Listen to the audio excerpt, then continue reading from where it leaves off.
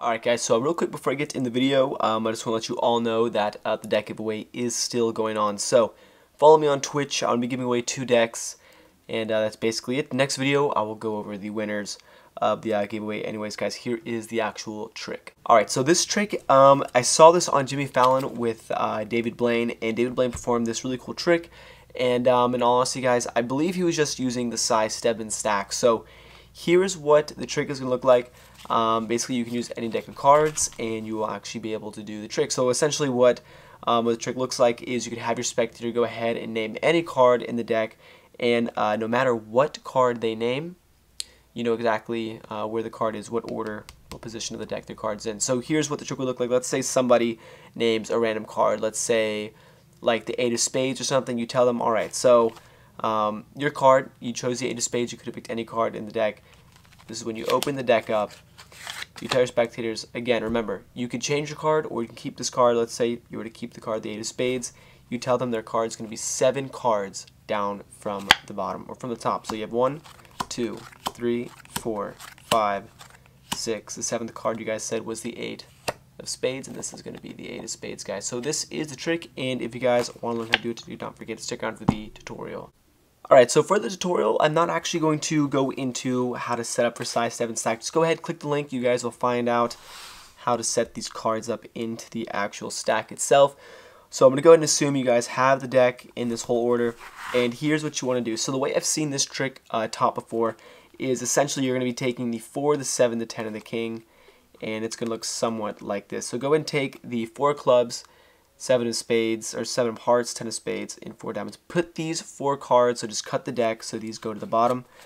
And then from here, what you're going to do is I'm going to go ahead and teach you guys what I did in the performance. So let's say the spectator was to pick the 8 of spades, right? So here's how you got to the number, the 7th position. So whatever suit the spectator picks, okay, so if they were to pick the 8 of spades, let's say they pick the 8 of spades, right? So the only spade out of the bottom 4 cards is the 10 of spades. So what you do is we're going to call these the base cards. So you do your base card here of the spades is a 10. So you do 10 minus 8, which is going to give you 2. Then the second step is to multiply that number by 4. Okay, and you always multiply it by 4 no matter what. So it's 10 minus 8 gives you 2. You take that the difference, multiply that by 4. That's going to give you 8. And then you subtract the final number by how many cards are left to the bottom of the deck. So in this case, the 10 of spades is the second from the bottom. There's only 1 card in front of it, so you only subtract it by 1. Alright, so that's going to give you 10 minus 8, which gives you 2, times 4, which gives you 8 again, minus 1, because there's only 1 card in front of the 10. That's going to give you 7. So 7 cards down.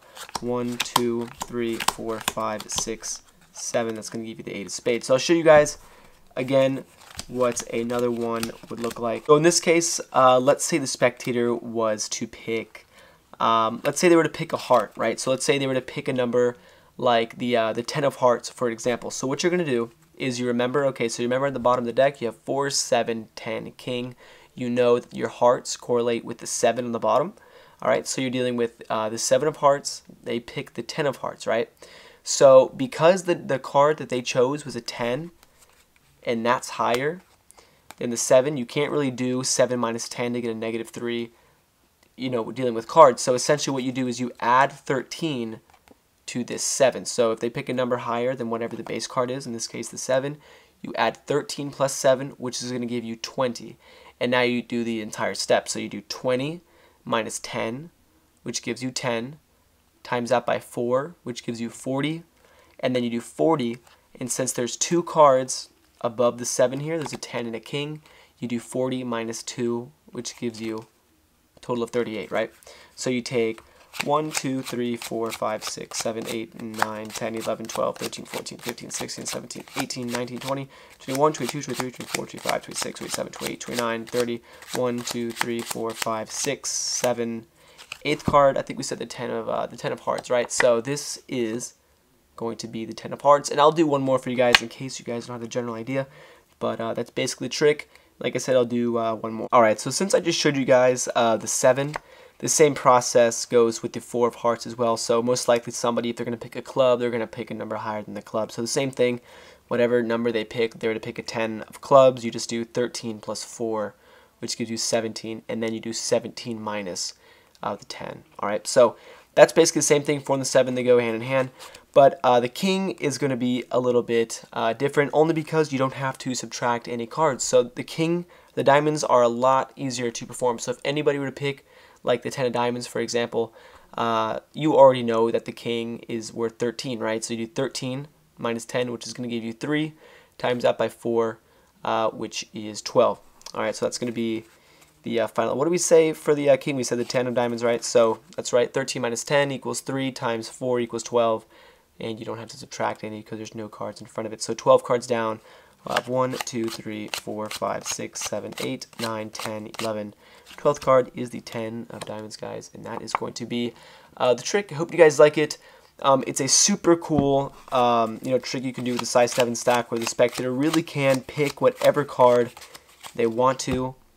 And like I said, you guys can do this anywhere. Just make sure you have a deck dedicated to the size 7s, because in all honesty, it does take a lot of time to actually set this up. So what I would do, if you have multiple decks, just go ahead and get one deck and set that aside, and that'll be your size 7. So that way, whenever you want to do this trick, you can have the deck for itself.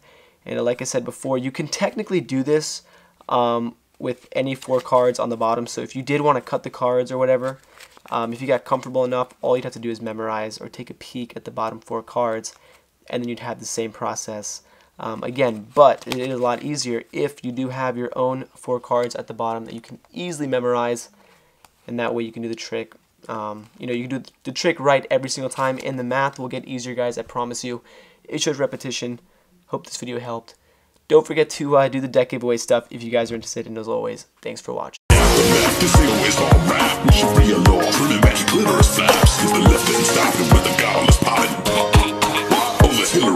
She's a literal